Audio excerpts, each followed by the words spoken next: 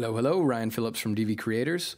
Now, let's face it, we cannot always control the footage that we get for projects, right? It's not always up to us. So sometimes we get something like this. We've got this deep depth of field, the background's really distracting, and I need to simulate a shallow depth of field because this was shot on a camera with a small chip, probably on a camcorder.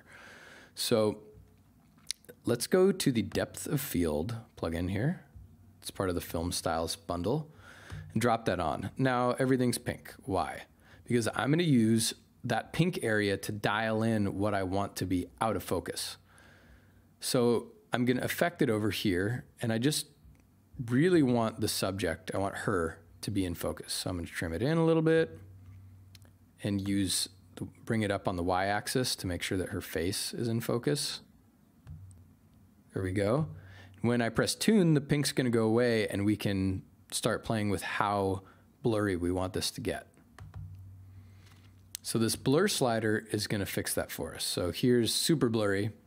It's almost tilt shift like. Let's bring it back a little bit.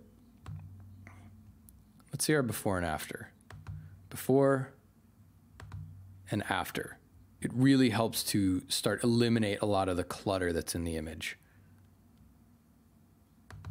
Before and after.